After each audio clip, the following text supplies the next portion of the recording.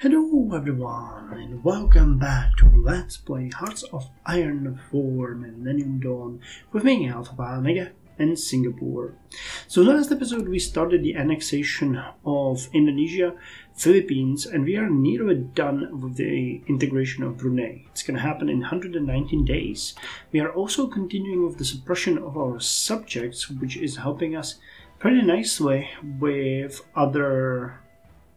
that's nice. Malaysia is gonna become a puppet soon. Indonesia is gonna become a satellite soon. Pretty good, pretty good.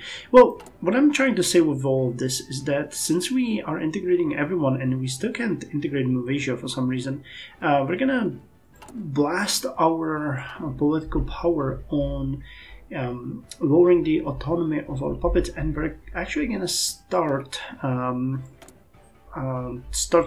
the way to puppet Palau, because I kind of like their strategic position, and while they might not become part of the Mokfilindo, I would really like to get them as a puppet. So we are not auto-influencing anyone. What we're doing is we were improving relations with the Democratic Republic of Korea, which, okay, we can propose them a trading agreement. We just need 50 political power for that, so we're gonna do that next. We do have a agreement with Korea proper. I wonder if they will reintegrate, because it looks like they are on their way towards reintegration, so it would be kind of cool to see that. Advanced Integrated Missile Radar Control is coming soon. Okay, Palau has been influenced, which is great. Let me see how much progress we're making with one of these.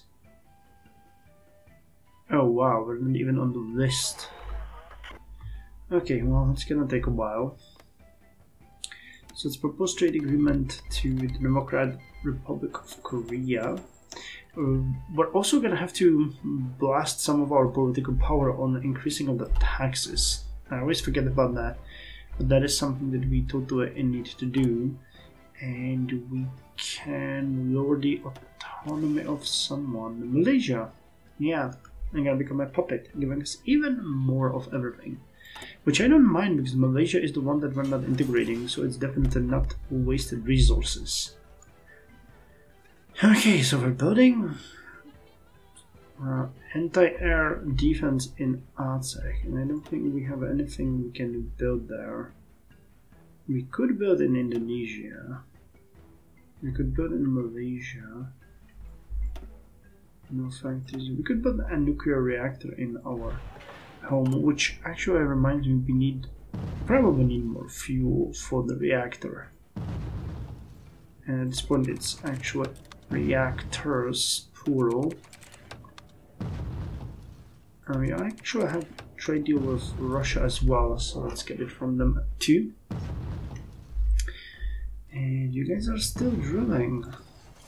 Yeah, we got 2 of you getting experience. We're training 1 more. Yep, our army definitely needs more people, because while we have more and more equipment, it is worth saying that we're also growing in size. Brunei is going to come next, so that's going to be something that will require some defending. Okay, so Malaysia is now a puppet. Next is autonomous region. I wonder if we could actually puppet them and subjugate them this way, and just forcing them into complete submission. They're gonna give us 80%, so... Okay, so we get most of their production at this point.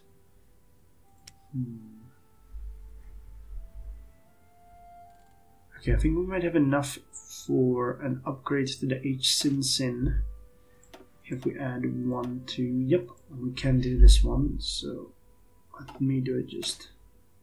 Oh, okay, so I need to rename it manual H-Sin X1 H2. It's gonna get upgraded in all ways, you're gonna be obsolete. And we'll upgrade you. And I'm not sure. Okay, we can upgrade from stockpile. Just actually. Okay, let's just produce new stuff. And considering we have, well, I mean, we were thinking of starting a new generation of the IFVs, but I just spent the army experience, so let's put it on ATGM and helicopters for now. We waited about some of our political power and army experience to modernizing our IFVs and APCs. I'm actually not working. Okay, we're not working on anything that could deal with that at this point, so there actually isn't any point in doing that later. So let me just see. You know what? Let's do it. So we have an IFV here, the Bionics, which is the second generation IFV. Have we never really researched a third generation IFV? I might have completely skipped that because we kept upgrading everything else.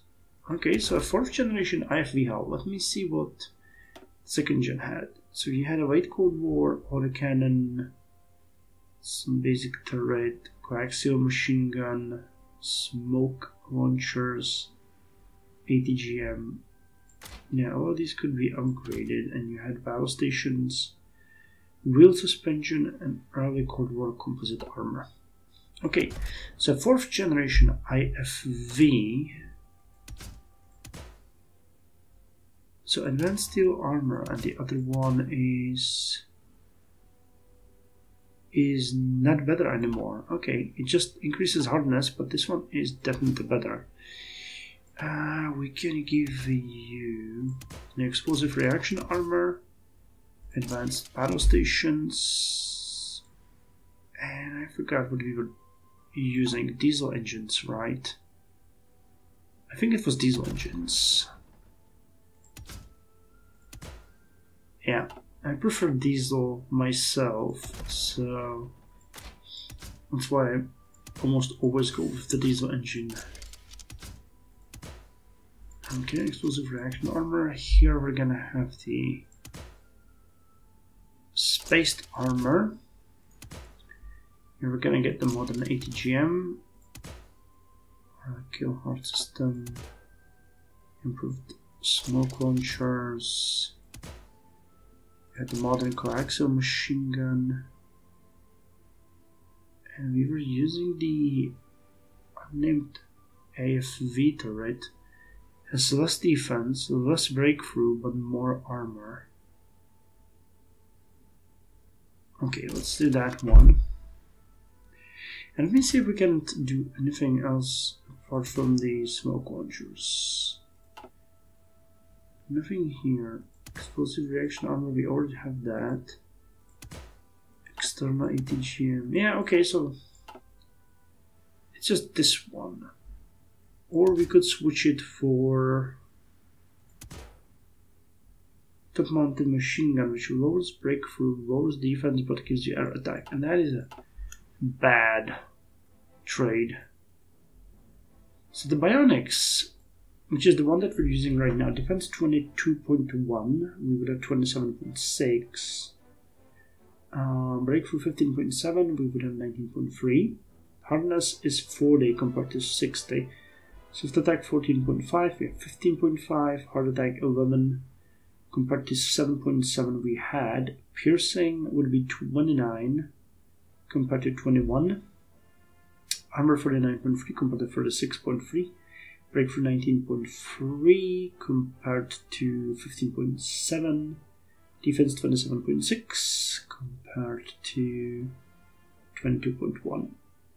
Yeah, generally speaking, it's better than everything. It's slightly slower. It had 10.8 and now we have 10.7, but reliability is about 20% higher. Actually more, 20.5% higher. Okay, so in the meantime, we can actually check if we can get a better engine for this one. That would be one of the things that could help us before we design it. Because this... Yeah, it's using the supercharged V12, so we can get the direct interjected supercharged V12, which gives it more speed. Wait, you were using the supercharged, right? Yeah, supercharged V12, twin turbocharged. So a better engine is definitely an option, right? Yeah, twin turbocharged. Okay, so this one is the one that we want. Cool. Anything else that we can get? The armor. Rose-based armor. We never really went with the armor. Okay, but this is mostly to upgrade. So we can get that later on. But first you're gonna finish the advanced integrated missile control. And then we're gonna start with... What the hell is this one? Cruiser hull and 1965. Ah, that's the battleship. Okay. So you can get battleships here and battle cruisers. Okay, gotcha. Okay, so we're gonna design a new IFV for ourselves. That's actually pretty neat. Can we get more with Rio Island? That's not what I wanted, right? Jesus, this is annoying. I want to build more. Yeah, let's build a couple of renewables on our beautiful homeland while we wait for army experience and we gain more money. How far is Brunei in the integration? 90 days left. Amazing. Still can't get the Philippines. We can lower the autonomy of Indonesia to satellite. Okay, that's crazy because we're gonna drown in factories now.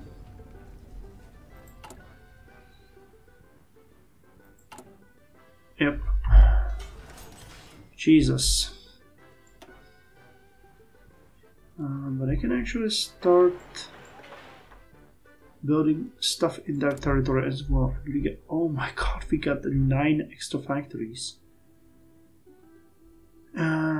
Okay, one thing I can do with the limited amount of experience we have, we can run a modernization project on the bionics. Or not.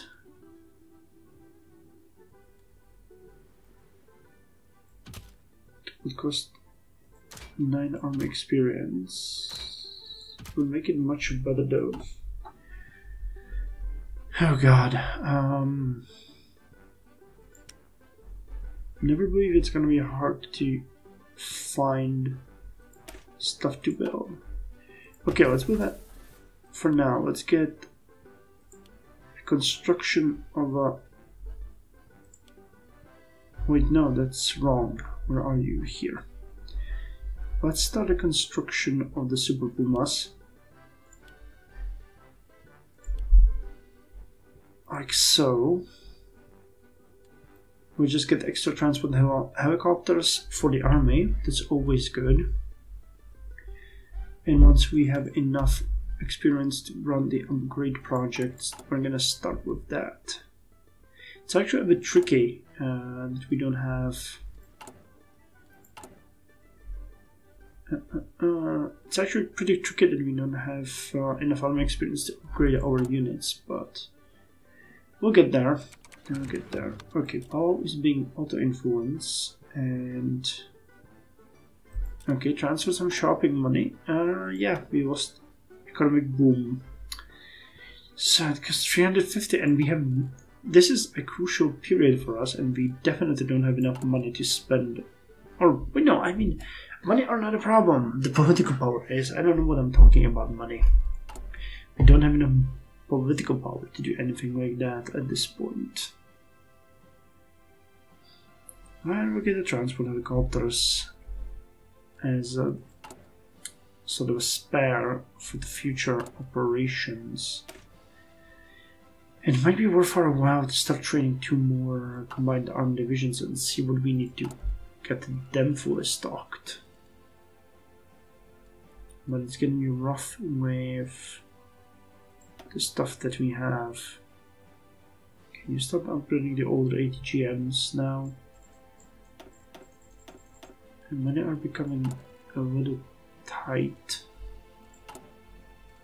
Okay, I think the modernization project can now happen. Okay, we could also modernize the terrexes.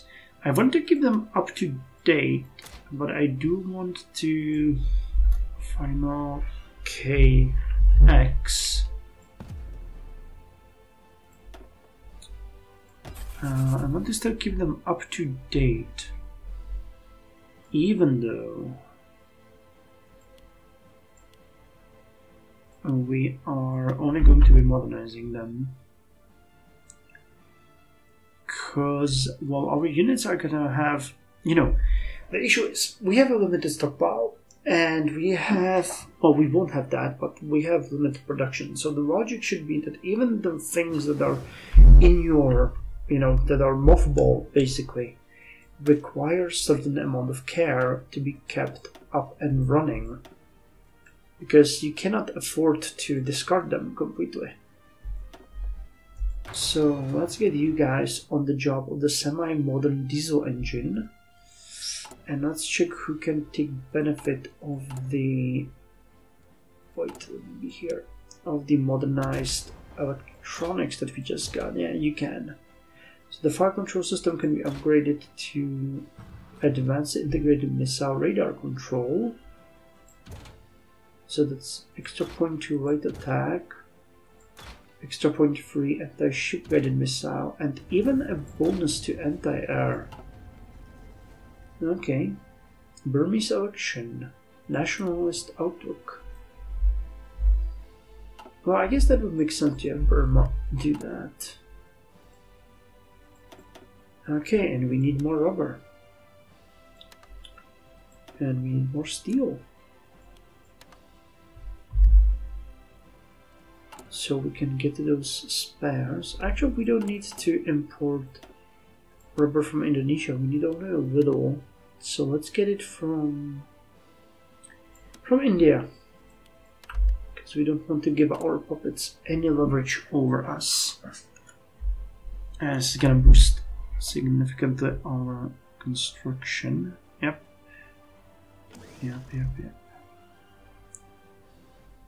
So the bionexes are being upgraded. Okay, we have 130 political power. Can we? Nobody is close to. So Malaysia is a puppet, autonomous region. Let's keep pushing Malaysia down. Even if we cannot get them through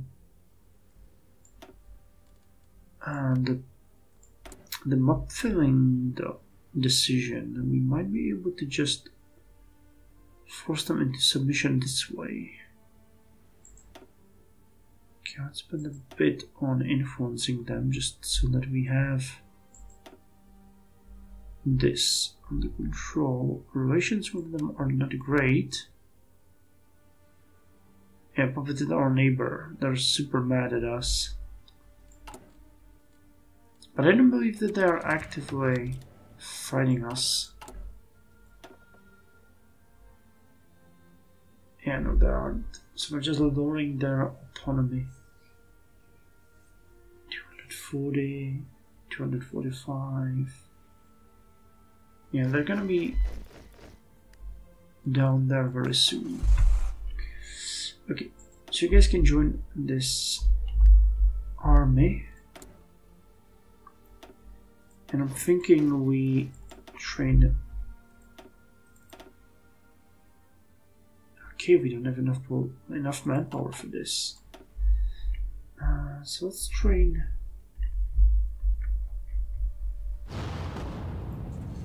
Two divisions. Okay, and I cannot I cannot even deploy them. God damn it. I have to do it this way. These two will be a basis of the second army that's gonna be located in Azech. Oh god, and we are actually almost done with repaying our debt completely. That is wonderful. How close are we to annexing Brunei? 48 days. I can't wait. Still can't integrate Malaysia though. But I think that this one might actually work. If the lowest... well, if this next one is called Autonomous Region and they are giving us nearly all of their production and everything, then if we could push them even further, they might be completely annexed. I never tried this before, really. So I'm a bit operating in the dark here, but it sounds about right. At least to me, I mean. Reduce autonomy facility. Okay, and we finished the upgrades to our submarines. So can we do anything with the Fearless class? Is there anything? Well, we could upgrade their targeting.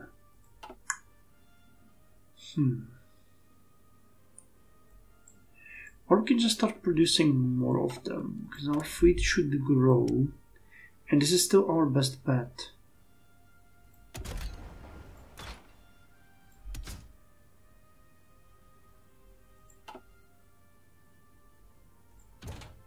Okay, so what was the name? 2007 Fearless Sky 2 War. Okay, so this is free war then. And how many cards do we have? Just one. But I'll put 3 in here. And I'll put another one here. And we'll do it this way. Cool. Now we're producing... Oh, now we need more steel again. Which isn't bad, and we need to import some precious metals too. And with 2 lines running, chugging out aged corvettes, which tells me another thing, we need to get a new ship design. We've already spoken about that in the last episode. A 2010 corvette hull would be good. A frigate hull would be even better. A destroyer hull would be amazing. And there's even a stealth destroyer hull, which I believe I never used before. Okay, now income is going down the toilet. So, as a preparation for the annexation of Brunei in 34 days, I believe we might want to increase the tax rate by 2%. What? Oh yeah, okay. It helped 3.9 million. Yeah. 3.59 billion then.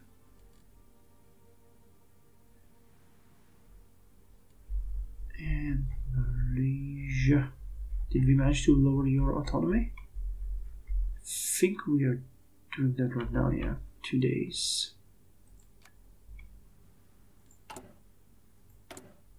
Hopefully the associated or the autonomous region is not the last thing we can see there, and there would be yet another option here to annex them.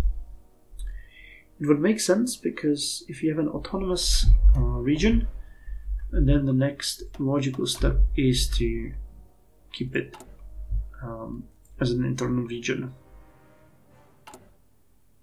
But we'll see. We'll see. Again, I've never been there before, so this is all a bit of an experimentation. Okay, this is like the 10th time we get information about Palau being influenced. So, oh god, game, chill. So here's Palau. How much of an influence do we have right now? Are we still not on the list? Holy. You're still not on the list? My god. I mean, we're crossing against the United States, so I can imagine that is harsh. But Jesus Christ. In 9 days to integrate Brunei.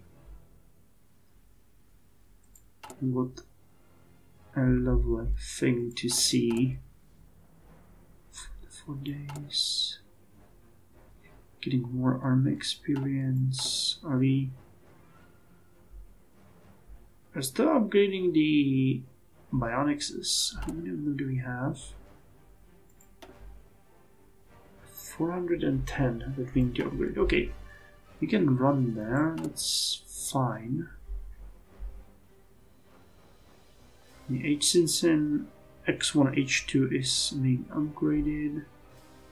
We're producing attack helicopters. And here we go.